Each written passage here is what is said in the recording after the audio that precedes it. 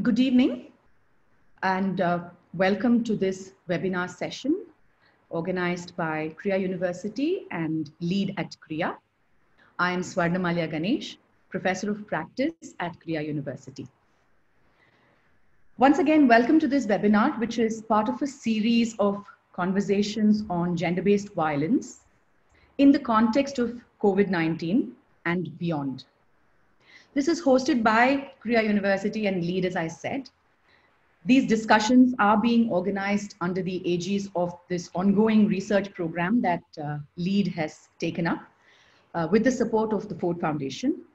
Our work by itself is at its nascent stages, but we thought now would be an opportune moment for us to take and seek a conversation really on critically thinking what it is to reframe our own selves in this, what we have been all calling unprecedented time. The program seeks to convene diverse stakeholders working in the space of gender-based violence, and also really to unpack pathways that manifest gender-based violence using sort of interdisciplinary lenses.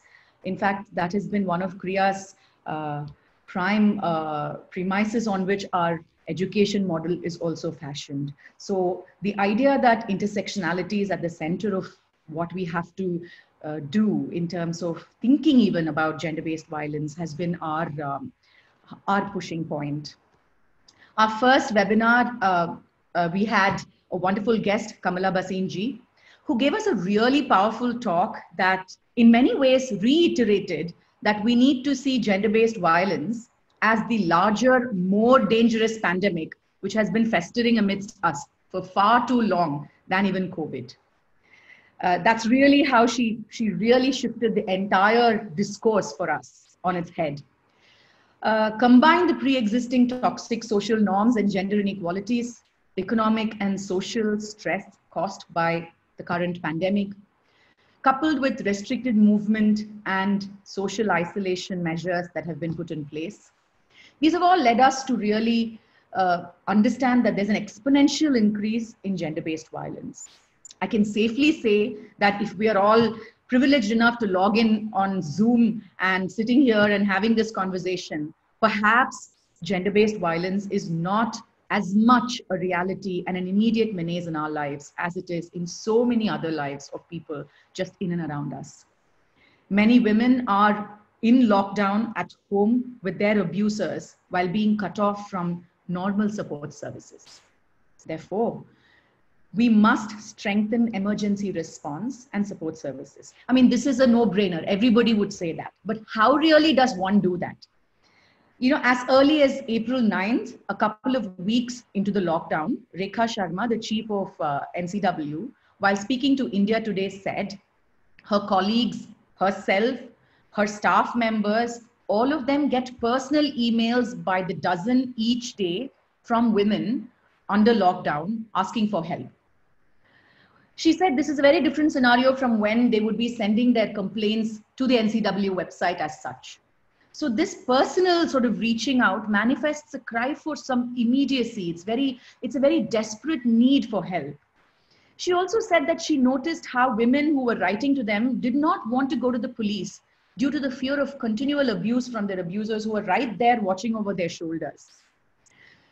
We have been since then getting varying data about gender-based violence from the center and the state machineries, as well as from the police. I mean, it's varying from it's reduced from some kind of skewed data to the spike that has happened.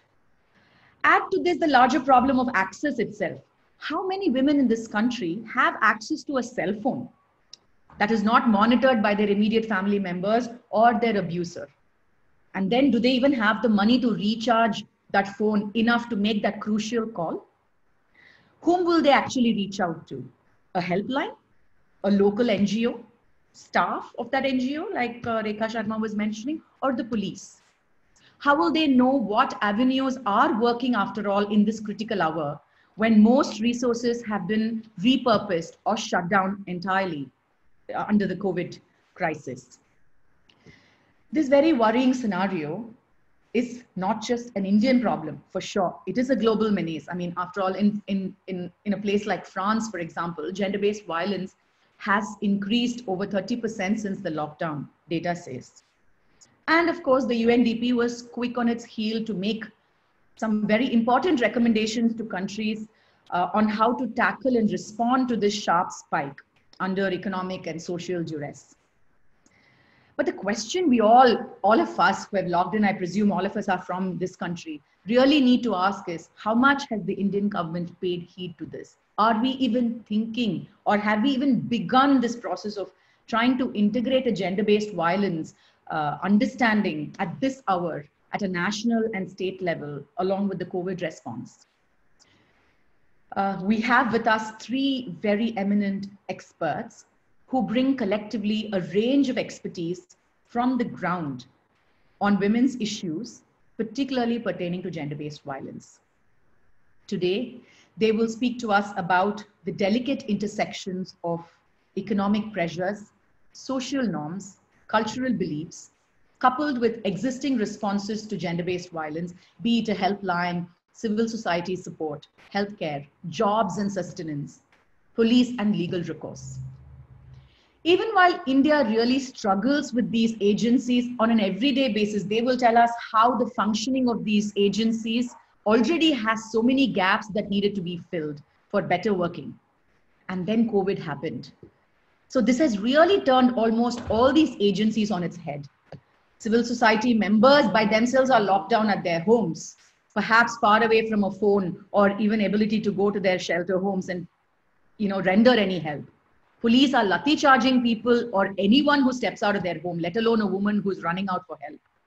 So stepping out, reaching a phone or going to a helpline or accessing a shelter home, which are already perhaps brimming with people or shut down completely, these are all impossibilities in so many lives. So what will a woman do?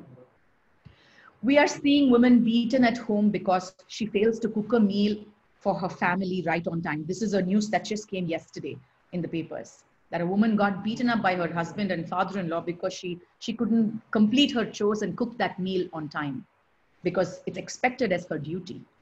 So her burdens have really increased.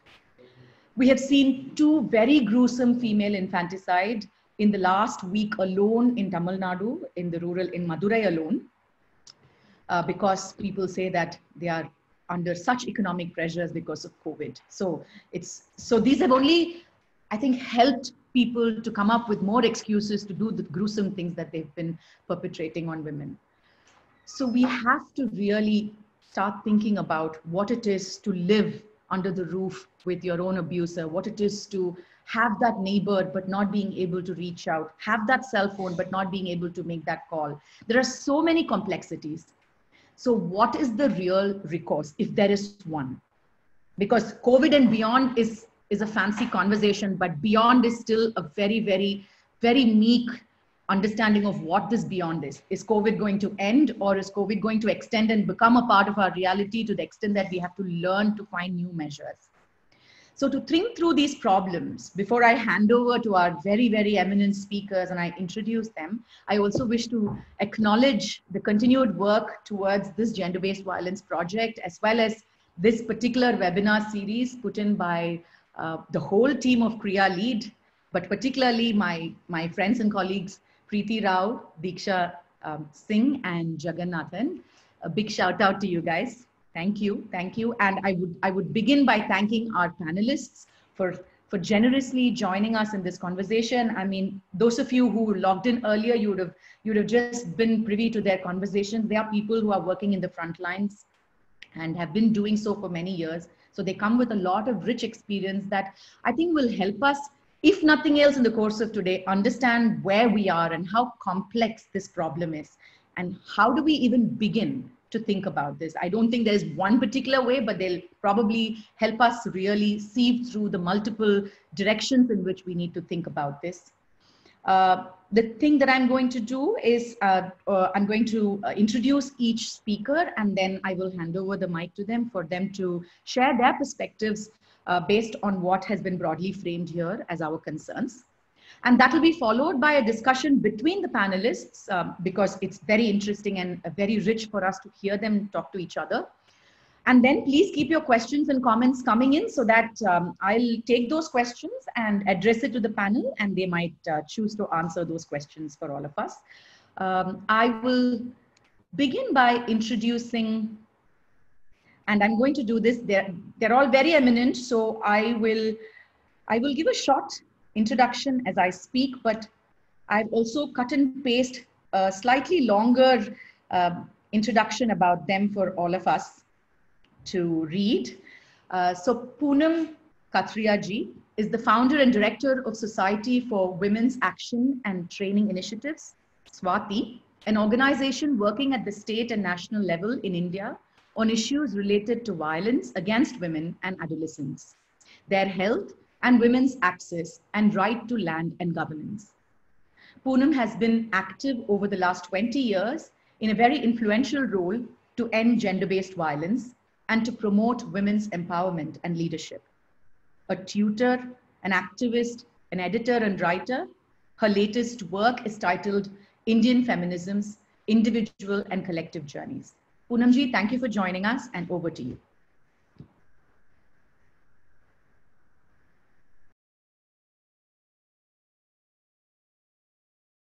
I just unmuted myself. So thank you, Lead and Kriya University, and thank you, Swarnamalya, for this wonderful opportunity. At another level, this has been quite a period. It's been distressful, but it's also been enriching. I mean, so many webinars, so much discussion happening on various topics. So at one level, one has also vicariously enjoyed some of these terrible times. Just picking up on your comment about, how a person severely abused his wife over lunch or not cooking a meal in time. Yesterday, there was a news item and a video going viral about a man hanging himself from his balcony because over a dispute over the food that his wife had given him.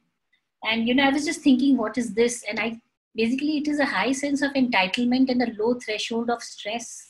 So patriarchy combined with pamperedness, I think that's what we are seeing right now. But anyways, coming back to the topic. So, well, thank you. And I think the timing, I wish the timing was more opportune, but I think it's apt because we are just coming out of a lockdown.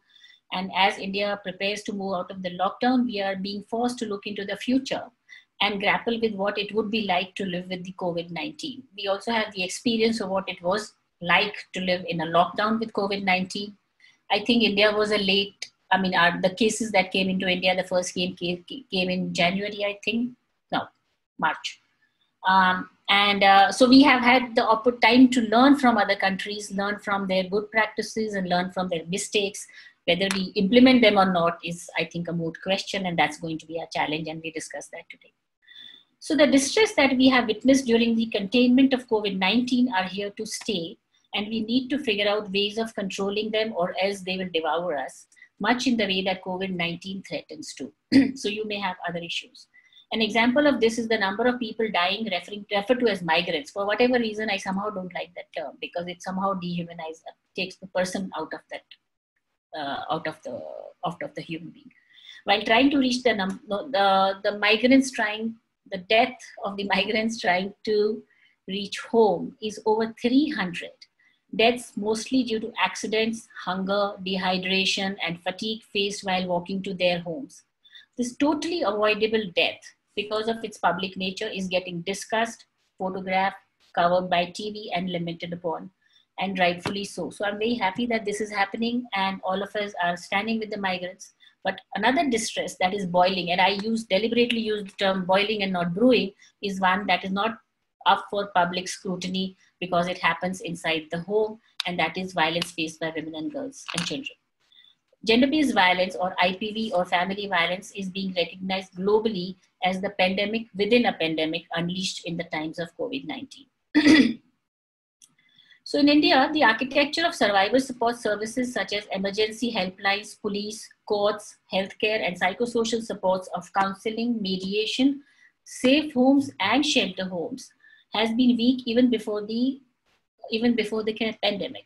So where these services existed, and they don't exist in several places, they have at most been underfunded, understaffed, uncoordinated, and not of sufficient quality. We have evidence to say that, for example, in Gujarat, where I work, in 2011, 17 districts had shelter homes, and in 2017, we don't have data post that, only 12 districts had shelter homes left in them. So of the 33, so I'm just saying how number of shelter homes within the state keep on going down and get underfunded.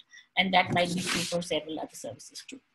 So post the pandemic, what happens? Post the pandemic, these fault lines have become more acute and are leading to what is now being referred to as also the shadow pandemic. And I've been wondering about why the shadow pandemic. And I figured just now, actually, while I was working on this, like on my points, and it is because his experience says that every disaster or every such health emergency leads to an increase in domestic violence or distress of women and girls. And that is why the shadowing of the pandemic, the shadow that follows every pandemic is the distress of the women and girls and children. So that's how we are calling it a shadow pandemic and not a pandemic within a pandemic. So data, for example, indicates that stay-at-home movement restrictions aim to contain the spread of the virus, maybe making violence at home much worse. 71% of people in this country, families stay in one room dwellings. So where does social distancing in this case goes? And the situation is complex. So you have also reports of men beating up their wives or being abusive because there is no liquor, and men abusing because there is liquor. So where do you go? I think Madhu just yesterday shared a report of the police from the Haryana where they said, okay, similar number of phone calls being received.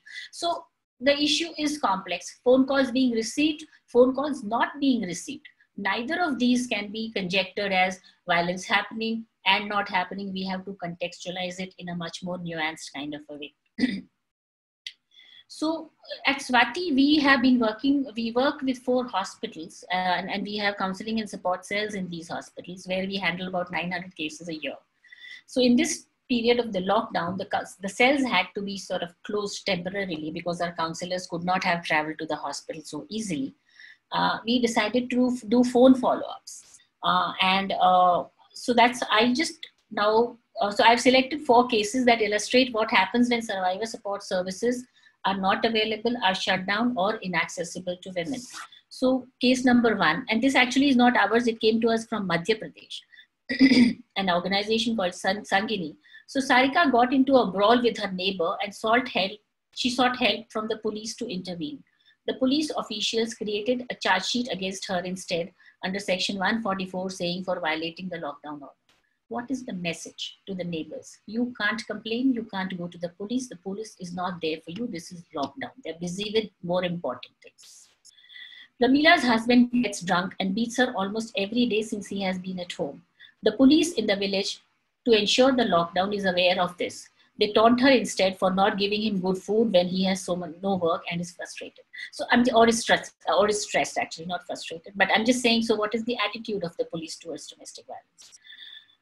We have another case of Jaya is in her 7th month of pregnancy. She has not been able to visit the community health center for her antenatal checkup. She's anemic, but the ASHA says she has run out of iron folic acid.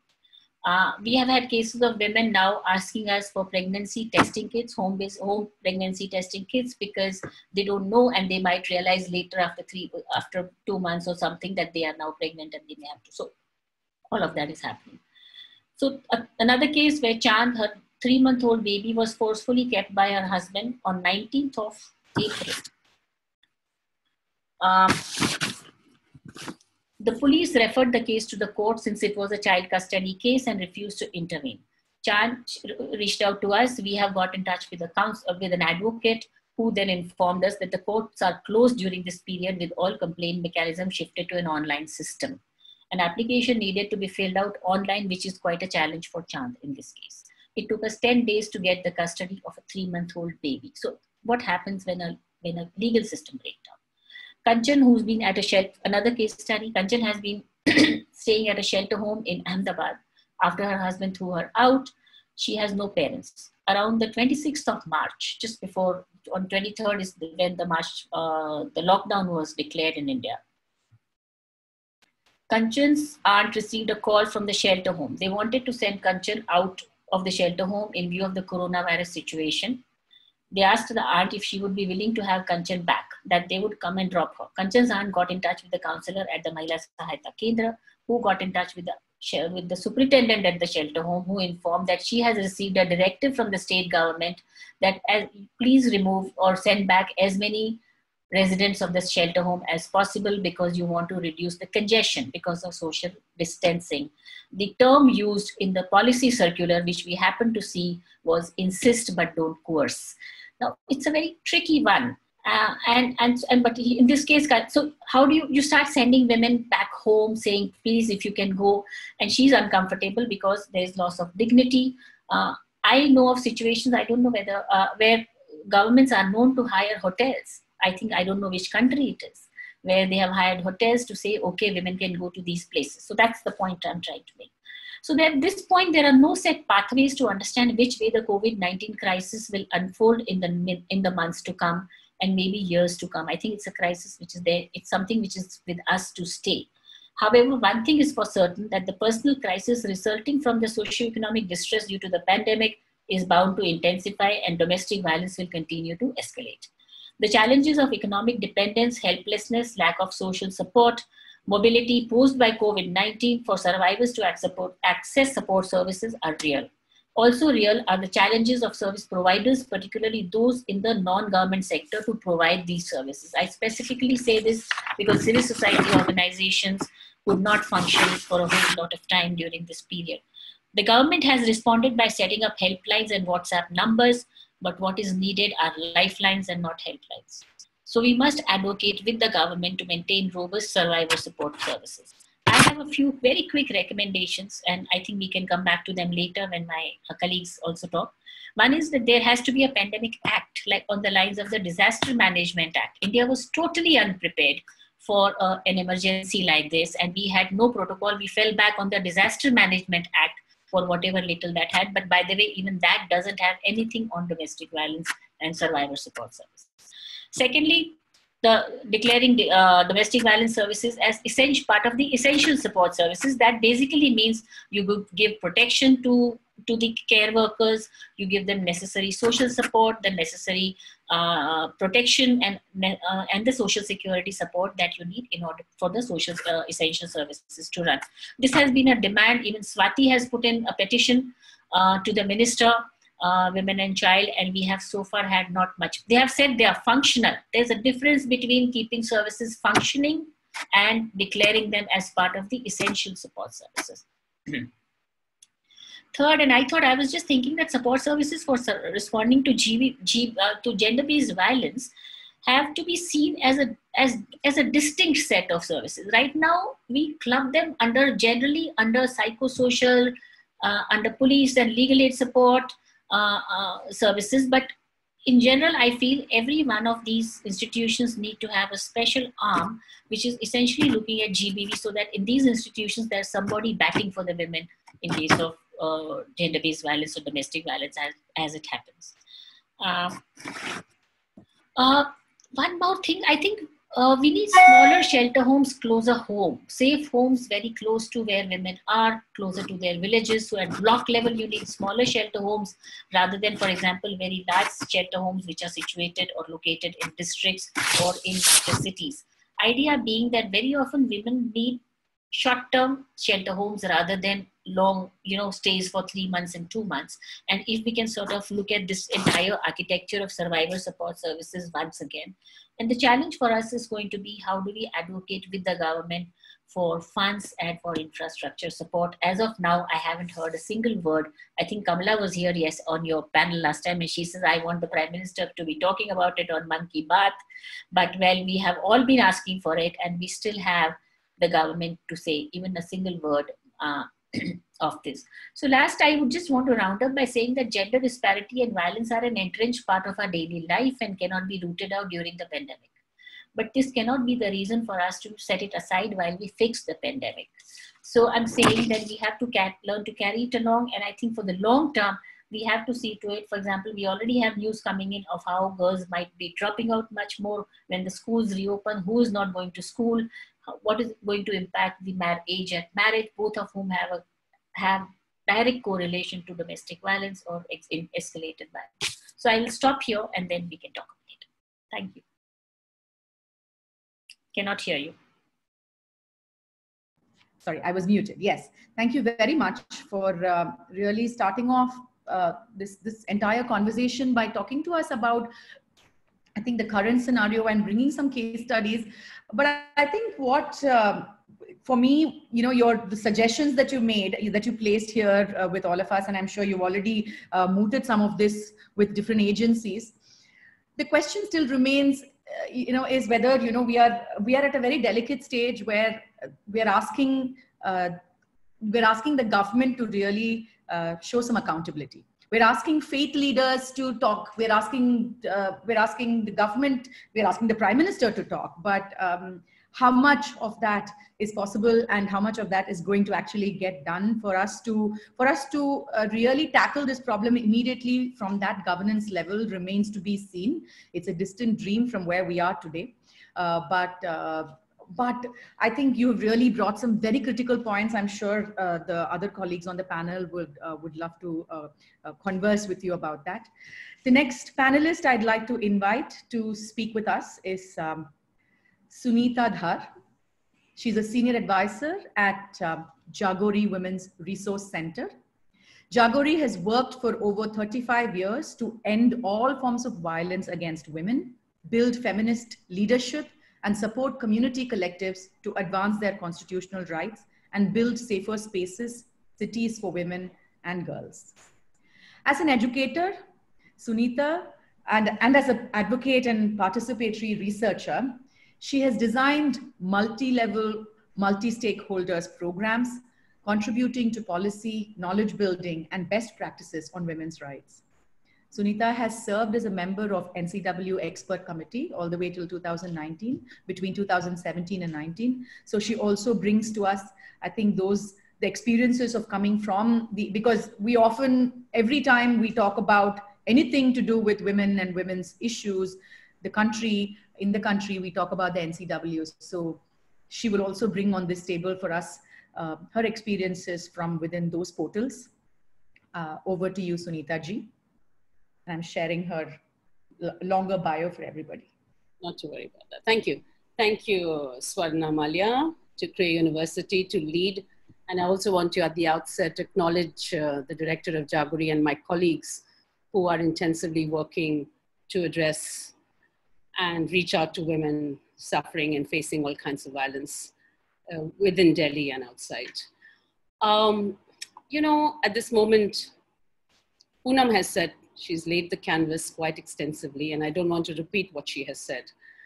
But I do want to say that we are all filled with sadness and grief at this moment of time for various reasons, and we know it. And we're feeling this grief and sadness from a distance. Many of us are not even on the ground.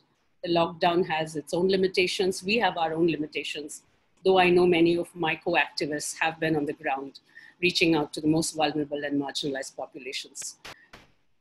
Because not only have we lost lives due to the coronavirus, we've also lost lives due to a host of other reasons: lack of access and reach to public hospitals, the continuum of violence that are faced by people trying to go home, the migrants, other communities, and also the violence that is not just faced by women and girls, but by trans people, by those that come from diverse gender and sexual orientation, sex workers, domestic workers, due to a host of reasons. And I don't need to talk about the cost they're paying because they've lost their lives and their livelihoods and their dignity overnight. So this is amongst the worst pandemics we have seen.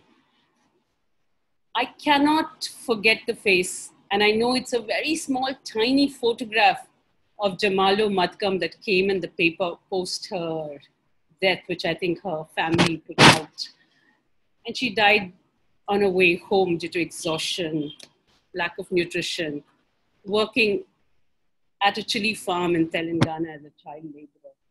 etched in our souls. We can't forget that, and many other such visuals. But you know what has disturbed me the most?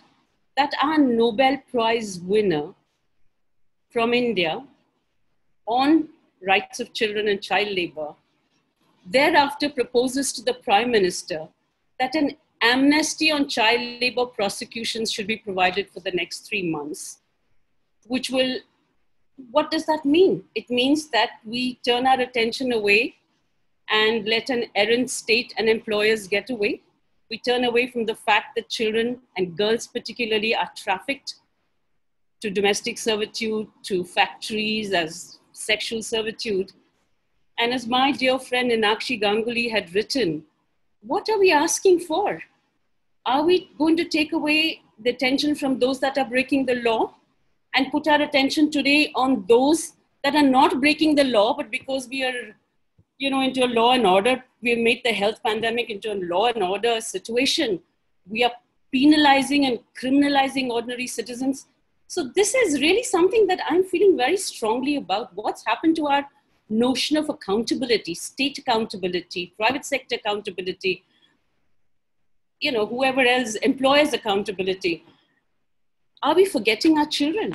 We forget all our rights in this period of the pandemic and only look at the health emergency. We have been asking for ending impunity and restorative justice for victims. And I think we cannot let go some of the concepts and the rights framework and the values that we have formulated and worked on and which have been enshrined in our constitution and our laws and in the UN conventions. I also heard from my colleagues some of the cases that have, the calls that have come to the Jaguri helpline, lifeline as Poonam calls it, about how badly battered one woman was at home. And when she tried to go to the police station after much convincing, she did reach the local police station and the MLC couldn't take place. And she waited for hours and hours at end and she was tired. So what kind of re-victimization process are we putting victims through? One is what they face within the confines of their homes and their communities and their families, and the other is what is the state doing to them. Another incident was that the woman was not even allowed to cross the barriers. The police said, no, the COVID-19 protocols are in place and you cannot go, till the Jaguri councillor intervened and created the mechanism for her to go and report. So we have suspended the human rights framework to end violence against women. We're asking for intermediary organizations, so those that can have access to the local authorities to intervene. The point is that we needed a dedicated police staff on duty.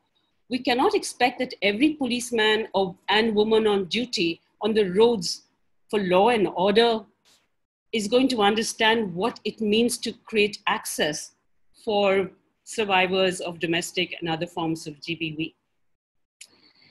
So as you mentioned very rightly, it is not just a public health crisis, right? It is an interconnected economic, social, political, humanitarian crisis impacting largely the marginalized communities. We're also seeing other forms of violence, right? One is the domestic violence, one is also intimate partner violence, one is online violence. We have cases in which people in relationships are being, intimidated by their friends, intimate friends online.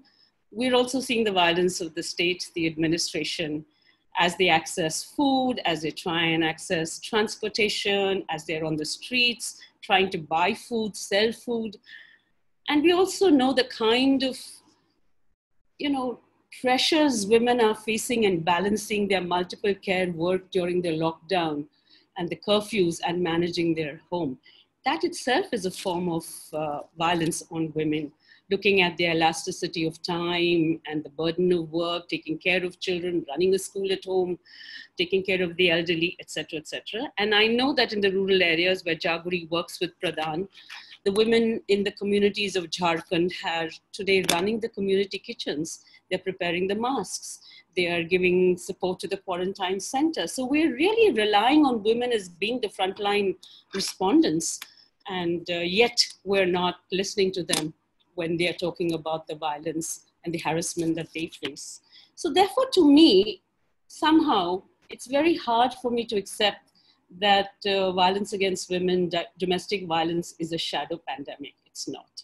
It has always been a pandemic. And right now, okay, it's kind of relegated to the back, but it is not a shadow pandemic. It exists right there and needs to be understood such. We also need to understand that there's been a suspension of our fundamental rights, our civil liberties. So the structural violence that we're experiencing also constitutes the canvas of the violence that we're talking about, the right to mobility, the freedom of expression, and so on. We also know that most governments have not incorporated a gendered and a women's human rights framework and analysis into their policy and institutional responses and advisories. And Swati has spoken, Poonam has spoken about that, and I will not go to that in much detail. So therefore, that is the crisis of governance. There's a lack of accountability, there's a lack of information sharing, there's a lack of due diligence, and we have not followed our own laws and policy frameworks. The UN Special Rapporteur on Violence Against Women, Dubravka Simonovic, whom I did meet in October during the Beijing Plus 25 meeting in Bangkok, has said that governments must not allow the extraordinary circumstances and restrictive measures against COVID-19 to lead to the violation of women's rights to a life free from violence. And when we talk about a life free from violence, and we have to look at it in its holistic sense, we also know, and Poonam has said, women's groups have tried, sent memos to the Women's Commission, to the ministry, to the chief ministers of their respective states to declare violence against women as part of the essential services, and therefore to give it the resources, the political will, the infrastructure that it requires, but we have not been awarded that status as yet. We also know that we need far more political will at this moment of time. Now, how have the responses worked? Now, we're seeing two kinds of reporting that's taking place so far. One of them is that there has been spike in the reporting. One of them is that in the initial periods, the calls and the complaints that were received on helplines and WhatsApp messages had declined in comparison to a previous month or to a previous year. We have the NCW data, and that is being updated on a regular basis. But my question is, why are we to look at the journalists and the academics who are writing the newspapers for the data? Why don't we have a dashboard? We have a dashboard for Corona every day. What's happened to our dashboard on violence against women? Not just at this period of time. Why can't we get regular data? Why don't we know what's happening in every state? What are the kinds of complaints that have come? Why is it not on the website? I've been trying to search for data, and I have to look at newspaper writings and articles and people speaking on webinars, etc. So I think we certainly need information, and we need them to be disaggregated by age, by other variables. Who are these women? They all have a face, they have an identity. Where do they come from? Is it in urban areas? Is it in rural areas? Etc. etc. We need disaggregated data. We have committed to SDG 5. And in our commitment, data is critical. We have built the infrastructure in Niti Aayog to collect such data. I'd like to know where it is right now and why can't we recall that framework and that mechanism to put the data into place. We also, for lack of such data, Jaguri has been doing enormous work in the last 2 months, besides helpline and outreach services, counseling services, referral services. We have reached up to more than 100 women in this period of time, but we've also compiled information on helplines, on shelters, on one-stop centers. We've tried calling them across many states. Are they functional? Can women access them? What does it take to reach them? Etc. etc. That should not have been our duty. That should have been the duty of the state to declare and say, yes, these are our numbers, these are our things, these are functional helplines, and these are the emergency services. So this is what I'm saying. We're outside the system. We're getting the data out there, but yet we are not quite sure that when a woman tries to access the service, she will get access to it or not. Now, what does it take for an NGO, as Poonam has also mentioned? we don't have assets. We don't have vehicles. We don't have access to passes. We don't have ambulances. We don't have, we don't have access to the state's formal services. So at the end of the day, I think we need a new form of registration. We need NGOs and the government to work together. That's what we have been working on. While we may question governments on their compliance with national laws and constitutional obligations, we also work with governments. You cannot deal with this issue in isolation. If every NGO does its little work in its little community, all of which is very meaningful, the impact is not going to be huge. We need to share resources. We need to have inputs. We need access to the Nirbhaya funds. So I think time has come when we can no longer work in this fragmented manner. We just have to re-establish a new way of working, guided by principles that we agreed to. We have also, Jaguri has underdone gender budget studies in the past in Delhi, in Jharkhand. We have recently done a study. All of this is available on our website, so I'm not going to go into details on shelters for women and what a feminist vision of having a shelter for women, for trans people, for queer communities, also looking at other marginal groups, those coming from the SC/ST communities, those that are disabled, etc. What should that be? The recommendations of looking at how widows have access to Swadhar homes are available on the NCW website. NCW has done a series of studies. It has also put together data. It has done a countrywide study. I don't know whether it's been completed or not on Swadhar homes and their services. So we need to make sure that all these services are linked to both emergency health, reproductive rights, sexual health services, and safe services for women and girls. I also want to say very clearly that we don't have protocols in place. Now I know that Delhi government has testified to the High Court on a petition that was filed by an NGO in Delhi, that they have instituted new protocols for their protection officers, for their staff, for guiding them to respond in this emergency time. But I haven't seen them, so I have no access to those protocols. So essentially what we need is we need protocols, we need standardized trainings, we need a dedicated police force. We know we have gender desks in police stations. What's happening to them? Are they doubling up on other duties? Because I know that the demands on the government for relief work is so high. I can quite understand the pressures, but that's where they have to work in cooperation with NGOs. I also know that in Maharashtra, NGO Akshara has actually done some kinds of online training on for protection officers. So we need online legal literacy trainings for those women who want to access their rights, need to know whether they can go to court. The DLSAs, the others, all have to come on board and reach out to these women. Essentially what I'm saying is the last mile connectivity. Today it's the first mile and the last mile connectivity for most survivors of violence is missing. Essentially it's missing in the way that the system has set itself up. So therefore when we look at what needs to be done, I think we need inclusive, participatory and non-discriminatory policies and practices. We need to make sure we're working within the framework of human rights and substantive equality. We cannot operate within a policing or a law and order framework. That is not right. We need compassion, we need care, we need to touch, we need to reach, we need to listen. And with that, I will add to the conversation as we proceed. Thank you. Thank you very much, Suneeta ji. I think you have taken this conversation forward. But as many of our students from Kriya who are young undergraduate students who are also listening in, I'm sure, you know, as young people who are listening to all of this data that's pouring in, one overwhelming feeling that they would have is this sense of helplessness and this whole sense of who is finally accountable? Whom do we hold responsible and accountable for what needs to be done? But through the course of your conversation with us, you have really also placed a lot of very, I think, useful and critical ways in which NGOs, civil societies, and perhaps when you spoke about compassion, even individuals really taking the onus on themselves, even as we demand more accountability from government agencies and the dispensation itself. Thank you so much for that.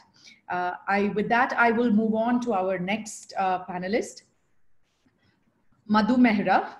She is the Executive Director of Partners for Law in Development. She's a lawyer and a researcher whose work and writings over the last 25 years covers issues relating to gender, sexuality, identity politics, violence against women, access to justice and the law. She has contributed towards law reform processes relating to sexual violence and harassment. And within the PLD, which is something that she's co-founded with her colleagues, Partners for Law and Development, has undertaken legal advocacy for the decriminalization of homosexuality, adultery, and adolescent sexuality. She has contributed to women's rights work in Asia Pacific and undertook the review of 15 years of the mandate of the UN Special Rapporteur on Violence Against Women between 1994 and 2009 for the Office of the High Commission of Human Rights. Over to you, Madhuji. Yeah, thank you. Thank you. Again, a very important conversation that we must probably continue to have over the coming months. I don't see any kind of resolution or light, as as both Suneeta and Poonam have pointed out, the landscape is so totally changed that we are still scrambling to make sense of what needs to be done. But let me just come back to what really did the lockdown do? And in India, we've seen one of the most stringent lockdowns being enforced, which was, like curfew that one does in a law and order, when a law and order situation arises. What does being at home mean? And what does being with the family really mean? What does being confined within communities that are sort of regulated by RWAs, by societies, by the head of the household, and or slum leaders? What does it look like for women? I think that's a question that the women's movement has in any way grappled with for such a long time, and has worked very hard to ensure that women have spaces outside the home. They have reasons to occupy the public space, and in a sense create so that they're not completely confined as they're traditionally meant to in the private space. So I think that lockdown has completely inverted that idea of having a place outside the home to go to. Many of the women who are working are often openly share that they need to come to work because they need a place outside the home. They need to be outside the home for n number of hours a day. So, I mean, women do find different ways of having to escape the home, because the home is really not the safest place for women.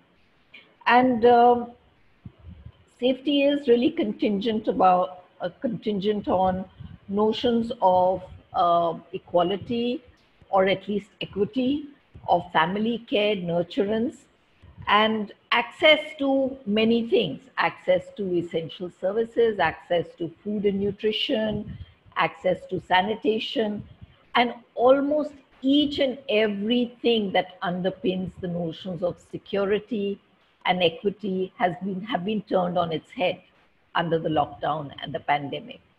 So we really have nothing that is that anymore that we had struggled to create over decades as a minimum safety net for women.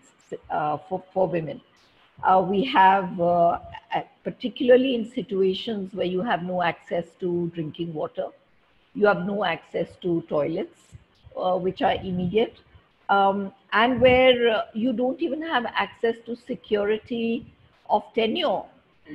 I mean, let's not forget that a large number of people are moving towards their villages, simply because of the pandemic. They've been just evicted. They've been evicted from homes. They have no rent to pay. And there is no guarantee, there is no sort of financial support which kicked in. And the idea that we are not a level playing field, either within the home or within society, somehow completely seems to have escaped our preparation for the lockdown and our preparations for the slowdown.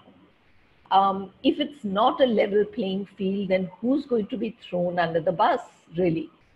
And I think that's what we are seeing. We are seeing violations at such an enormous scale that it's just completely astounding us. We've not seen visuals across the country, not just in limited pockets, of this kind, where some of us are ensconced at home with access to digital worlds and, you know, digital connections. And then there are people without food security, without shelter, I mean, just in the scorching heat on their 2 feet. So I think it's a time that has of great disturbance, which has disrupted every notion of both safety and what we had considered as an emergency response. I mean, they've all gone out of the window. And let's not forget that some of the reports that are coming of migrants who have reached home, it's not as if everyone is embracing them into their fold. There are homes which are dismantled, there are homes which are yet to be constructed, there's the whole quarantine and yet no quarantine facility, so people have been left on the outskirts. And then there's this fear that they're carrying infection. So there's social ostracism of a different kind playing out. So it's so multi-layered, you know, old violations, new violations, that just to grapple with it, we haven't even seen sort of an emergency convening called by the state. We would like to see, just as say, this webinar is being held, why are there not sort of series of webinars organized by the state, calling upon whatever resources we may have, you know, but just cobbling together everybody around to figure out how to respond in this situation. 2 months down, we still haven't seen that. And I think let's also just try to remember what kinds of violence are we looking at, and what was the response in what we call normal times. How safe was the normal times for most women? So of course we have the domestic violence or the matrimonial sort of violence, which is most squarely recognized as violence, and rape, which is the other, which is sort of has a long history of recognition. Almost everything else, again, is very hard to argue, very hard to convince, and very easy to dismiss, because there's a large blindness towards, say, anything that's short of rape, anything that's not brutal, and child sexual abuse or whatever happens with the family members is also one of the most difficult things to report. So, and can you imagine what it must be like to be locked in with your abusers? I mean, that's something that you had raised. But also intimate partner violence, which is non-marital in nature, or just, you know, a lot of young people are turning, there's high levels of addiction to the internet as an escape route, because constantly we're being told, well, that's something that we can, you know, sort of escape to. And what are people experiencing there? We haven't even begun to grasp that. Then there is, of course, anybody who's sort of gender queer and a range of, you know, kinds of disabilities are other sort of very, very vulnerable, make people very vulnerable within their own homes and their communities. And I've also, interestingly, talking to colleagues and friends, learned that a lot of young women who wanted to take a walk outside have been subject to policing. in terms of, because that's something so easy to do. Who's going to be who's most likely to be policed? Women's bodies in the best of times are policed. So here you have a and in addition to this, something that we wouldn't ordinarily call violence, but and would be very hard to convince, but this disproportionate and staggering burden of housework, which women as wives and mothers particularly are having to reckon with in this moment. And then because everybody else is either just at home and bored or facing own anxieties, because that makes everybody else very sort of volatile, when you have a loss of job, a loss of income, and uncertainty, not being able to go out, how the other family members who are in more dominant positions sort of react or deal with their anxieties is something that you've already pointed out, the suicides, the murders, and so on. So I think this kind of situation where your own the foundational thing you call home is in flux for many people. We haven't even talked about the violence, gender-based violence amongst the migrants. I'm sure there are sort of women-headed households and women on the roads, dependent on bands of, or larger groups. What does it mean for them to be in that situation? So what does it mean for women to be quarantined alone? Who do you complain to in a quarantine? Gender-based violence is so intricately and intimately part of life experiences that it's not just about, it's not going to be suspended merely because we are in an emergency or in quarantine. So, and in the best of situations, we have a PLD study on the one-stop crisis centers in Delhi, which were meant to be a coordinated response. That's how they were envisaged as. But they sort of were reduced eventually to just carrying out medico-legal work for rape cases, which is just to sort of take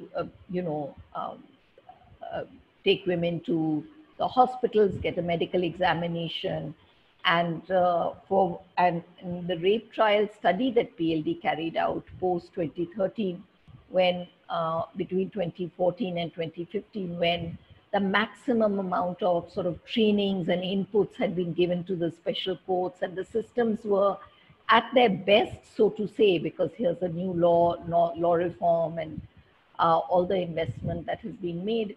But we found that registering an FIR is difficult. We found that women have to spend hours convincing, and the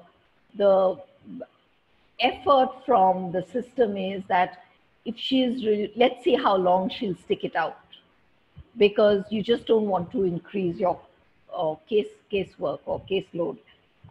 You have the Jagori and others, the shelter home, both Swati and Jagori have been part of that larger national coalition. The state of shelter homes, is that a place where women are safe, is a question worth asking. Is that a place where most women want to go to, or they'd return home immediately? In some of our studies, women have opted to return home. Again, all the studies done on Domestic Violence Act show that the protection officers are mostly on dual charge, and all the positions are not filled. So we are now hoping for protection officers to act when, in what was the pre-COVID period, there was many shortcomings there. So really the question is, at this juncture, who are we making these demands on? There was a time when the women's movement really did everything hands-on. There was crisis intervention, which was, people were, whether it's the dowry deaths or the rapes and, protests, and everybody was in the front lines because there was no structure. And I think we've come to a place where the drawing board is again sort of, we have to come back to the drawing board to see what is our role, because clearly we can keep asking the state theoretically as the, to provide us with these services. The institutions that we have are not at their best. The helplines are simply not at their best. So what now? What is the notion of community we can build now? Of course, I'm not suggesting we give up working on with the state or demanding what we have to, but really window dressings are all that we have got, and we spend a lot of time and energy engaging with that and tinkering with that. Should we not be demanding that, again, that's a suggestion that Suneeta gave, that NGOs should be absolutely in partnership with the state. And again, the resources, we've seen a shortfall in resources. Why, the most of the resources have been rolled back across board, not just in COVID, but before COVID. COVID has created a new emergency, and this is not going to go away. What is our claim to resources? I think that's a critical question. And we also are in an environment where NGOs, the very idea of NGOs is being, come under cloud, come under a lot of suspicion. So it's really something that we need to resurrect at this point and get our rightful claim, because who is the one who's been talking about domestic violence? Who is the one who's on the front line? And many of our volunteers and staff are at the front lines, but they're at risk. Who's going to hold them through an emergency if they fall sick? So there is also that. I mean, the earlier community support that we could count upon today is again under crisis, because people can't just take anybody in their homes. Your building societies are not allowing strangers in, not allowing visitors in. There's such a lot of surveillance. So what do you do here if you want to reach out and hold hands? So I think we're in a flux at this moment, and we need to come back to the drawing board is my sense, as simultaneously continue with our demands of the state. Thank you very much, Madhuji. I think, if anything, you have also opened a floodgate of complexities that really compound this problem. And the notion that the minute we say gender-based violence, we think of violence in the obvious sense, in terms of rape and in terms of very violent physical apparent violence, versus the more subtle, the kind of violence that doesn't meet the eye very often, and the kinds of responses that were once at least partially possible, now having been completely dysfunctional. And the fact that, as Suneeta ji had said, state resources, NGO resources are limited, the infrastructure is limited, state's role has been arbitrary, at least with the COVID response, because they've had other fires to fight. But accountability ultimately rests on their shoulders. But you also brought back to us the question that we have to ask ourselves: how do we come back to the drawing board to start really, if anything, from the very scratch, to start thinking of what it is to live with COVID, and therefore what it is to sort of reevaluate our own positions. One of the things that you really said, and it brings us at Kriya Lead to the very basics of where we began, was we were thinking of gender-based violence as a project in the public space when we began.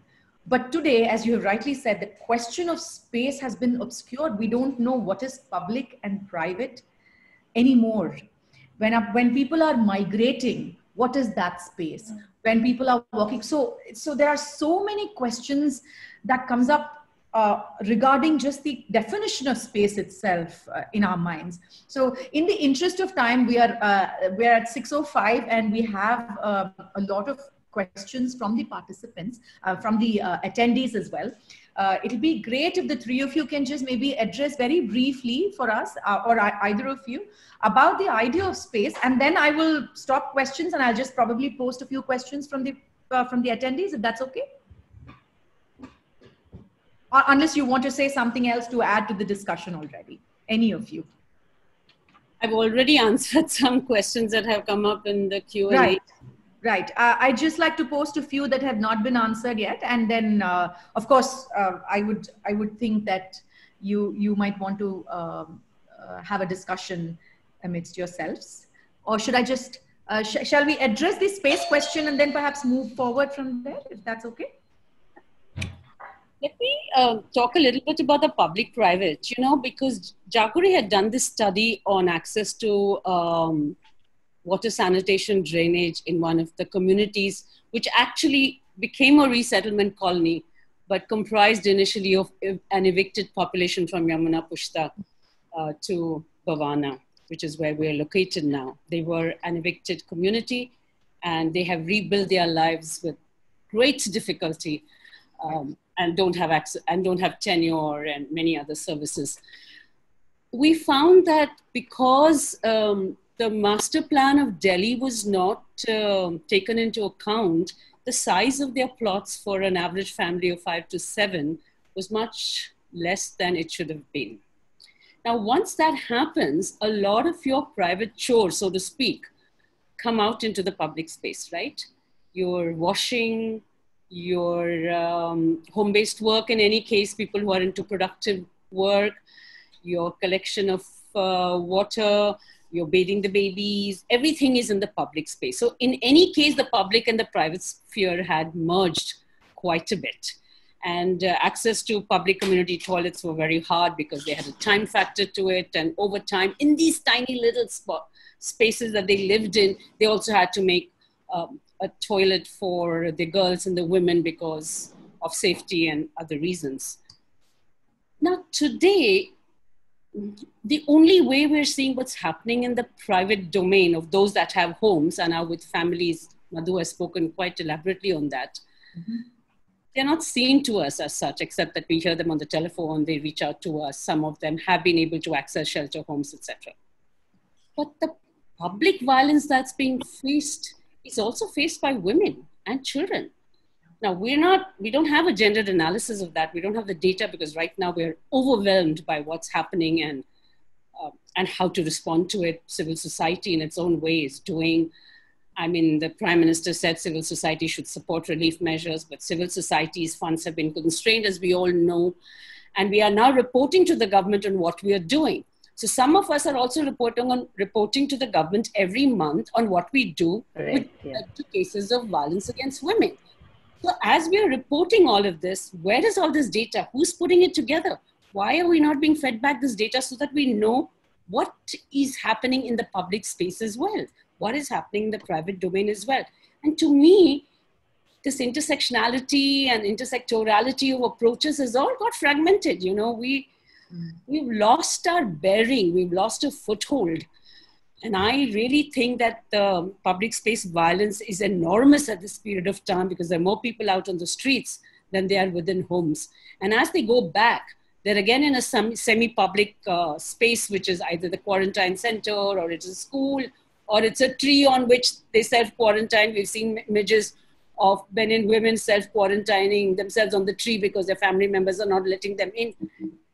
So I don't know what's happened to their lives. How do they claim their dignity and their lives? How do they? I think people are in search of themselves. We have lost ourselves in this crisis tremendously. That's all I have to say. Can I come in? Sure. So I think Suneeta sort of picked up that very well. And one question that sort of kept on coming to me while this entire migrant crisis is that the migrant is also a woman. And I hardly ever, I've yet to find a single story where, or even a single mention of what might be happening to this woman. Does she need sanitary napkins? Does she need to defecate? Does she have a shortage of public spaces where she can go to? All we see is pictures of women carrying children on their suitcases. I agree with that, but that's not her only identity. And so that's one part of the story and what is happening to that. And that's where I think even a lot of organizations who are working on with the unorganized sector, with migrants, are equally guilty of. I think 2 reports have been released in this period. And so there were 2 long webinars and not a single mention of what is happening with the woman migrant. It was all about the male migrant and the stress and the distress and the entire impact on that. So I think that's one point. But I just also want to come back to, okay, so there is one rural person who's walking on the road, who's out on the street in the public domain. There's no private there. And then you have the village rural situation where people are contained within that village since the last 2 months. We have situations where there is one police posted there from, I was talking to some people and they said from 7:30 to 9 o'clock, there is a policeman there who doesn't allow anybody to go out. Okay, so that's another kind of a containment happening there. And what is happening with the women in that, where you see, so there's one public which the women access, but there's another public which the women don't access, which is the market, the bazaar, the bus stand, the village square. So, and those places are highly contested and are bound to get more contested because now you want to control women's employment because there are more men who are unemployed who are back home. There is, so you want to contain girls' mobility because there is more fear of sexual violence. You want to control sexuality because you want to get girls married early, girls dropping out of school. So I think this entire notion of public space and women's access to public space of a certain nature, particularly in rural India, I think the space for contention there is going to shrink. And when a parent says, I need to get her married early or I can't send her to school, the arguments are going to get more difficult. The appeals to logic or the... Right. So if it's okay with the panel, can I read out a couple of questions that have come our way? Actually, quite a few, but I'll address at least, we'll hope to address a few. The very first question that came in was from Reeti M. And she says, I have previously worked directly with district administration some time back, was reached out from another district administration SDM seeking help in addressing GBB. They are keen in both curative and preventive measures. She's asking, what are the best frameworks to do this? Meaning, best frameworks to? Best frameworks to really sort of create a curative and preventive measure in consonance with the different district administrations. So there is already, a whole, a response system in terms of the police, in terms of getting an order from the court. So that is the framework that one could go back to, except that the courts are not functioning. They're functioning very skeletally and the movement is limited. So I think the issue is, yes, that is a framework one could go back to or get it activated. So the answer is reactivate that system. Right now, from what I know, is women are taking photographs of their abuse, of injuries, and sending it out. And which means that if you don't have physical injuries, you're not going to be able to convince the person on the other side to take any action. So we have to start a system we have to restore that system in some ways. Women can't go out of the building, those who are living in building complexes. And elsewhere as well, women's movement is being and that they're tied up with so much of domestic work. So the earlier idea that your husband goes out for work, I mean, again, I'm talking about matrimonial violence. You get some free time to reach another person and talk. That has sort of broken down. So yeah, I think one is to definitely activate the old system. but also to reach out, have some frontline people reaching out to women, reaching out to RWAs, because RWAs are the most patriarchal bodies, societies, you know, in buildings, and getting sort of interventions out in slum clusters. So I think that would be an important thing, because right now the legal system is not working. Where we have women who are already separated and drawing maintenance through 125 CRPC. What if, you know, if their next maintenance doesn't come, what do they do? The courts have shut down. It's a very skeletal kind of system that is working. I'd also like to come in here that we've been told to live with the virus. Yeah. We're not being told to live with violence. With people we work with, people who matter to us, and people who are not in our homes right now and who have been with us for years serving us. So I think social distancing and body distancing. Our messaging is so wrong. We have communalized the virus. We have stigmatized communities. We continue doing everything that's outside any framework of human dignity and respect. So I think we just have to recall this kind of communications. I read a very interesting article by a president of an RWA who talked about the norms and protocols by which they were working and allowing people to take their decisions, respecting the agency of families, respecting the agency of workers, and space for negotiations on how the service providers could access homes and public spaces in that community. I agree with Madhu. Even during our Safe Cities campaign, the most difficult work is with the RWAs because they're feudal, they're patriarchal, they're classist, they're arrogant, and they are men, largely. And even for domestic workers' rights, when we were trying to do an education campaign, we found it very difficult to reach out to them. So I think we need a space for preventive education. Now, just let's look at a recent incident, the boy locker room. And what do we need to do there? Not like what the DCW chairperson has said, put them, imprison them, criminal action. We need to work on mindset reforms continuously. We need to talk, we need to dialogue. And I know some groups are doing very meaningful work by reaching out materials to schools. Even NCW has developed a curriculum in which I have worked on some of that content on rights of young people, on safety, on violence.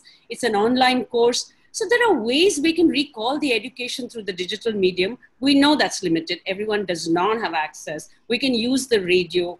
I don't know how the radios are working these days. I have no idea. But the community radio stations that do work in rural areas are trying through the IVR, through the WhatsApp. So there are ways by which positive communications on gender equality, non-discrimination, respect can be done. I know that the women in the rural areas who have nurtured and built their collectives with so much blood and sweat, how much they are taking care of each other. They miss the physical presence. They miss the care to themselves, right? Earlier, a group of 10 and 12 would sit every week and they would talk with each other and they would do their work. They miss that care. But yes, even within that, I am so impressed by the solidarity that they are extending. And I think that there is space for solidarity. I think that is happening. And we need to write some of those positive stories. I've heard of women peasants, women in collectives actually collecting money to feed the migrants and those that are coming into back homes and on the streets. So there's a lot of goodness that is also there amongst all of this that is happening in the midst of this awful stigmatization that is happening. So I just wanted to refer to that. Thank you. Thank you very much. I think one of the questions, that I really personally want to ask is also, you brought up the question of the informal support systems and mechanisms, given the fact that, we have so many traditional social and gender norms that really need to be shifting, at least now more than ever. And you did mention about how we can effect those changes and where we need to begin from, if at all.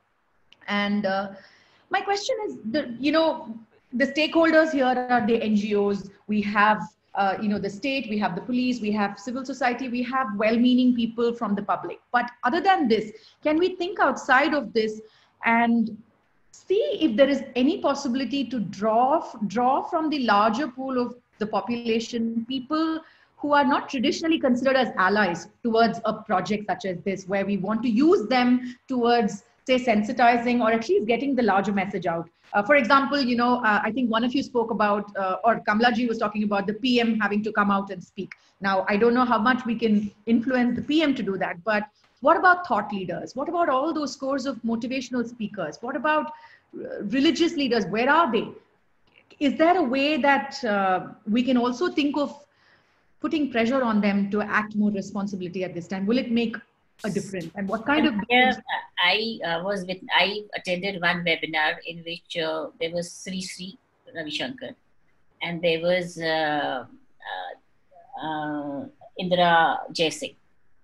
And she kept on bringing the issue back to domestic violence and him using his influence with the Prime Minister or with the powers that be to just say that one word.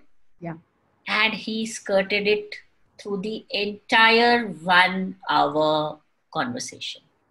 And, there were like at least some thousands of people who were listening in, and you should have seen the comments that they were making on what Indira Jaising was that time asking him to do.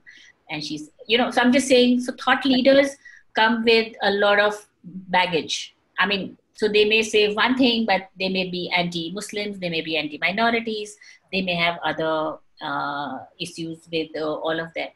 But I think one of the things that we can revive, and I think it's been I think we need to go back to our earlier, I think the movement needs to revive itself once again. The people-to-people movement, I think for the last few years, I think it's all become online, virtual space, platforms. But last 5 years, I've yet to see in a big way, there may be 1 or 2 exceptions, but 5,000 women marching on the streets. We haven't seen those. Women's movement is a product of that. I mean, that's how we did our advocacy. That's how we sort of connected with each other. So I think that's going to be one. So we, for example, the idea of women's courts, the Nari Adalats, the Mahila Nyaya Panchayat, the gender just committees in every community, they are informed by the law of the land. That's why we call them gender just. Like they are gender equal and they are informed by the law of land. So unless we pick up those once again, I think we don't have much of a future left for the women's movement as far as it goes. And then we also need to think in terms of but we still need to work with the government. In a pandemic like this, the truth is that CSOs are very small. Their role is very limited. And so to that extent, and considering that the government doesn't think they are important, so we have a double whammy here, a double issue here, that we are not important and we can't impact too much because we have limited reach, and then you're not very important, considered important by the government. Right. So how do you sort of reach out to this government for this dialogue? Right. Madhuji, did you want to come in? Yeah, I think that what's happening is that, yes, one crisis is eclipsing another, but this crisis that we are seeing has deepened our class divides. And the idea that we want to return to a notion where welfare is priority, where some things are public good, whether it's healthcare, whether it's the welfare system, whether it's education. We want to go back to these ideas which have taken such a beating in the last, decade. So what we're asking for is anyway being very stigmatized and in a sense rejected.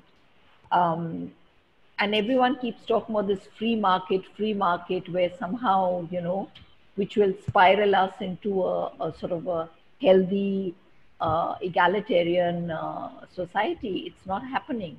Now more than ever, those who've gone down are not going to recover anytime soon. They may just go deeper and deeper down. So it's a very scary situation where we definitely need to sort of talk about these things and recover the kind of community activism that Poonam just spoke of. Remember that much of the queer activism and support systems are still at the community level. People house victims in each other's homes. There is no official space, So I think we have to sort of have both, because for too long we worked towards institutionalizing everything and expecting that then once these institutions were created, we began to invest time in training them, thinking that all they need is some sensitization. It doesn't happen. What we've seen, for example, in Rajasthan, where you have the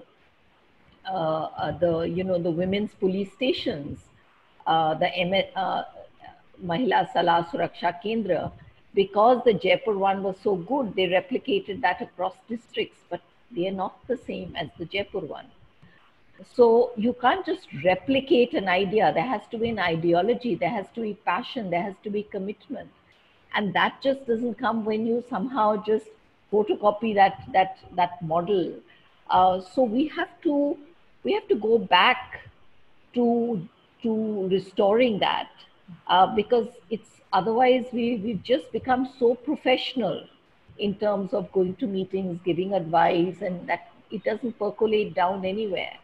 And I think beginning with also universities are a very important space. How do we inculcate that value in young people? And I think what is troubling today is that the universities are creating a lot of people who are just going to gravitate to corporate jobs. I'm talking about the law schools, certainly.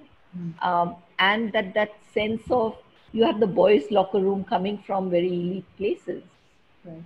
So what is the value system? We seem to be falling on multiple fronts. So how do we create that sense of co-construct that collectively, taking a bit of the old, restoring the old, but working with what we have as well?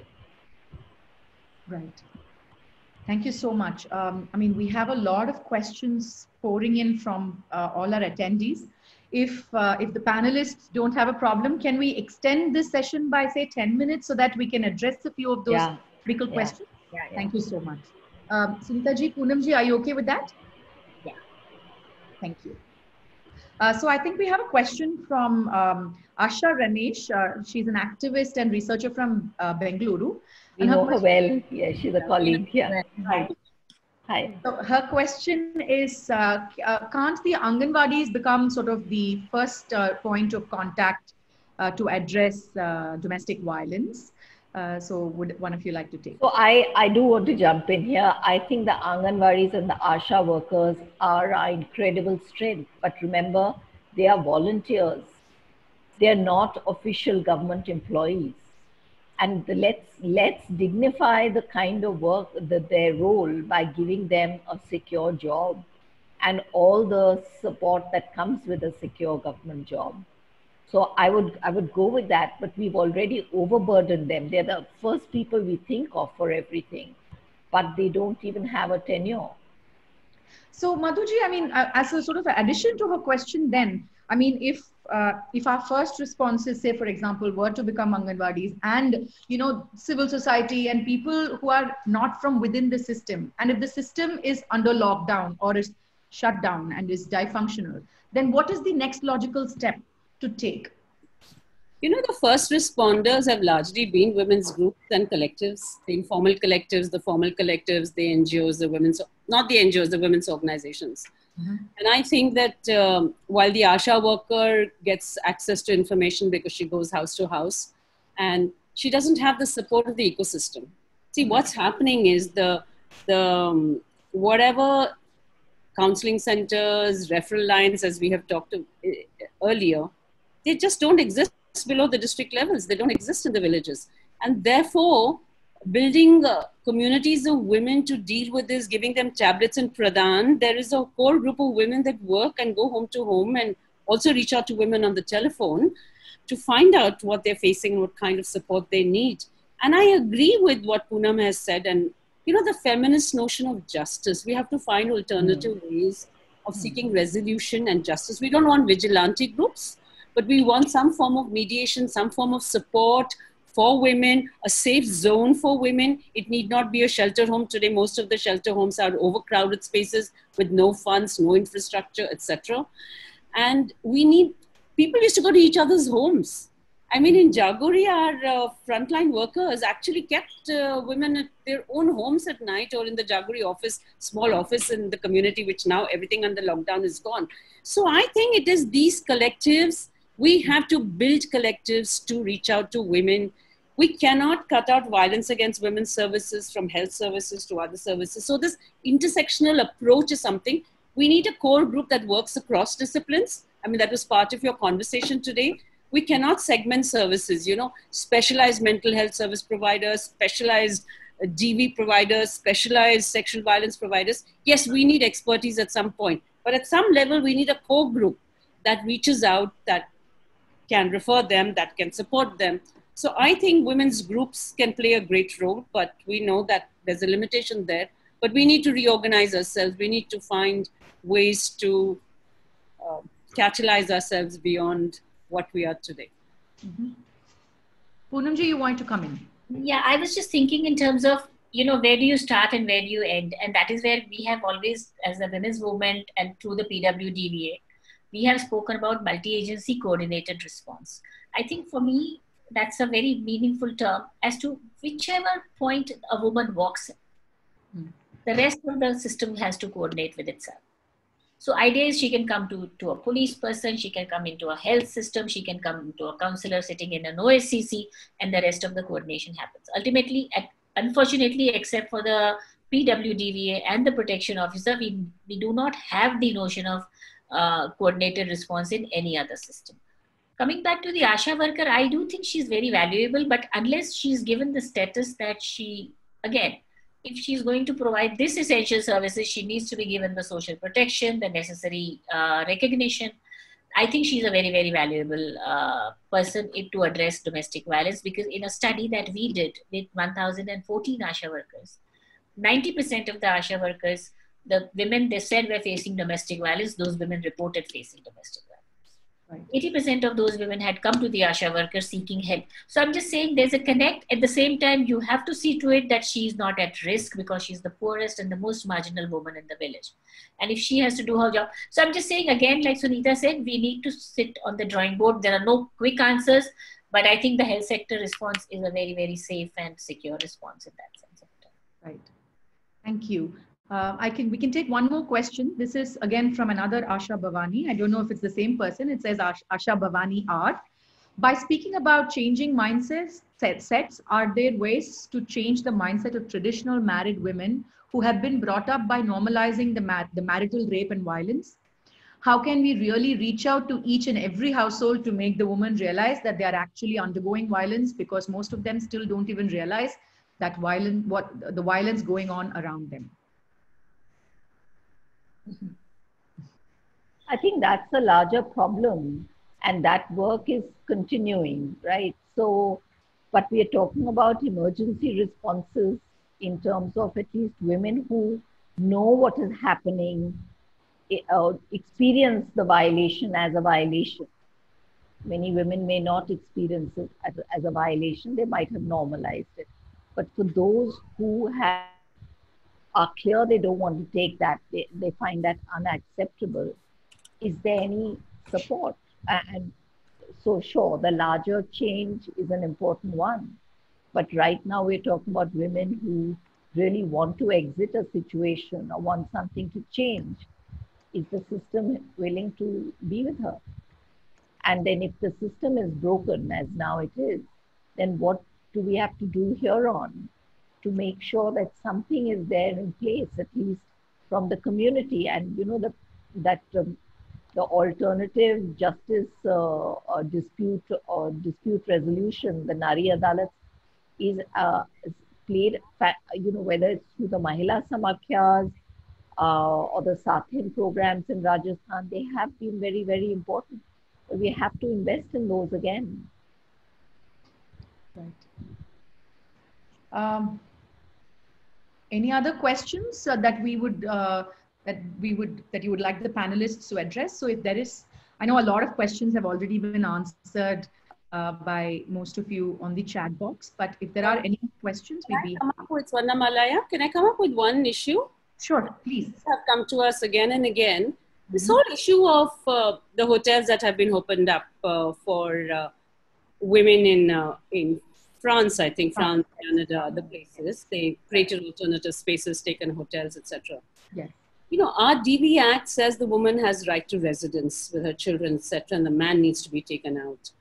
And I believe that I've heard also a story of, I think it's in Gujarat or something, the panchayat has played an important role and taken the person and put him into the quarantine center because there's no shelter for him.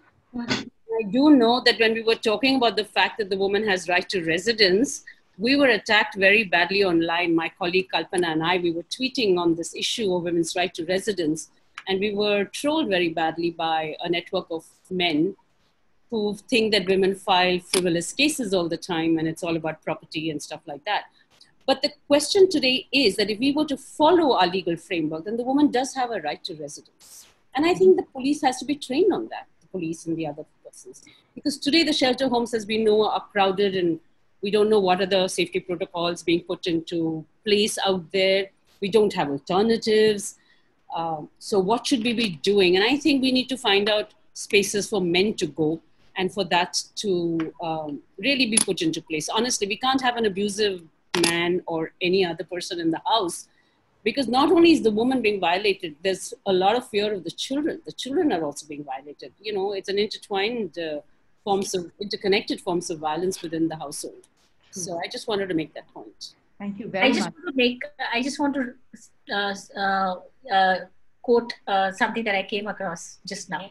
And it said that if domestic violence or violence against women was an infectious disease, we would have a health center at every street corner. So with that, we should, I just thought that was apt. But I think you have really, all of the three of you collectively have really helped frame the larger, broader questions that need to be answered, but also have brought the brass tacks to the table, so to speak.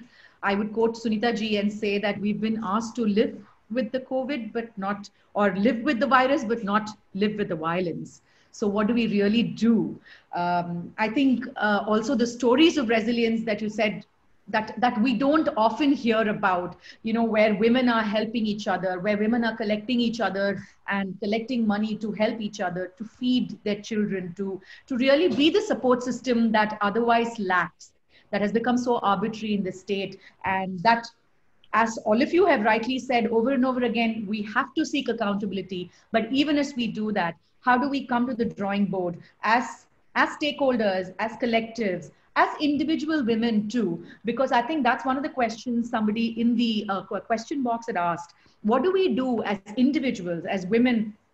For all of us, it may be an easier question to answer, but for a woman in the village, or for a woman who by herself has less agency and access, if she is the first contact for anybody who's undergoing, say, domestic violence, then what does that woman do? How does she respond? So are we preparing our women, or preparing all of ourselves really to deal with this situation? You know, somebody asked for a post-COVID solution, but I'm sure the three of you will agree that post-COVID seems like a near impossibility for the near future. So it seems like a moot point right now to speak about a post-COVID. It's more important to speak about how do we live with COVID, but how do we mitigate, or how do we really eradicate GBV if this is the scenario in which we live. Thank you so very much, all the three of you. As you had begun, you said that we can't find, obviously, resolutions through a webinar or a series of webinars, but this is a start point. Thank you so much for generously sharing your time. I know this is your passion, so given the scenario in which we are, you would continue and speak to us even longer, I'm sure. But thank you very much for your time and for taking the questions patiently and giving us pathways to at least begin thinking about. Thank you very much on behalf of Kriya and Kriya Lead to all our three very eminent panelists, and to our attendees who have been great participants, really. I shouldn't be calling them attendees. Thank you so very much. If you have any closing remarks, we will close the session with that. Thank you. Thank you. Thank you. Thank you very much. Thank you very much. Yeah.